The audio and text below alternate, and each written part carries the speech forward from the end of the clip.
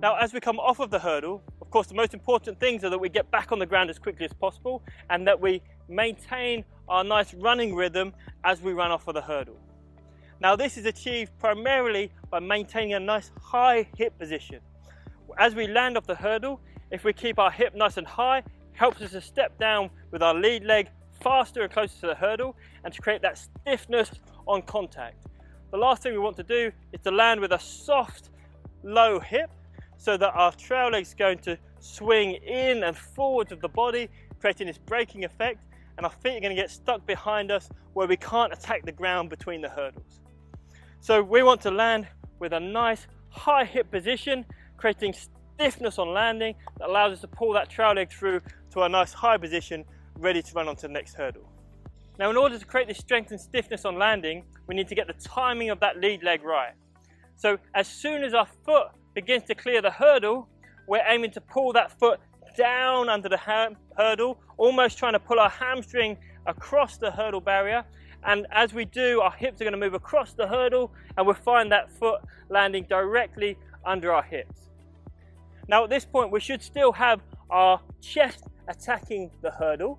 So we're going to land with the foot under the hip, our chest slightly forward, counterbalancing what our trail leg is doing. And then as we pull that trail leg through, we're going to bring that chest up into our neutral position and we'll find ourselves in that upright position with our nice high knee position of the trail leg.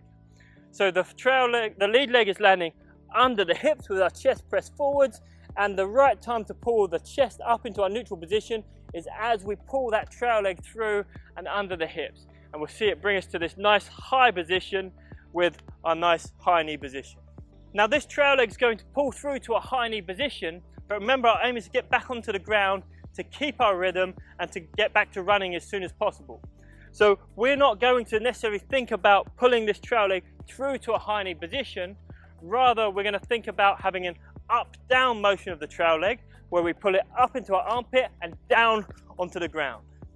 So this way, we're using that trail leg as an active stride into the next hurdle. So we're using the trail leg to inject speed into the run, but also in being an active trail leg, it's going to help us to create stiffness and maintain that high hip position that we're looking for. What we don't want to do is pull that trail leg through to a high position, allow it to swing ahead of the body, or even worse, to swing across the body and passively land on the ground and lose our positions. We're looking for it to come up into the armpit and then to actively strike the ground to accelerate us into the next hurdle. So this is how we use the lead and trail leg on landing to create that stiffness we need and to maintain that posture we need into the next hurdle.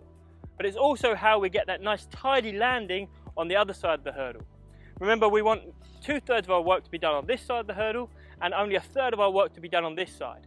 And having that active pull down of the lead leg after the hurdle and then an active strike under the hips of the trail leg, we can get our feet to land in a 1-2 action on the other side of the hurdle and create all the space we need to run onto the next hurdle. So one of the best drills for practicing this 1-2 landing and the use of the trail leg is using the one-stride hurdling drill, where not only are we clearing the hurdle and having to get down quickly to fit in the space, but we also have to use that trail leg to propel us over the next hurdle. So it's a great way of having strong landing mechanics and a really active trail leg that propels us forwards down the track.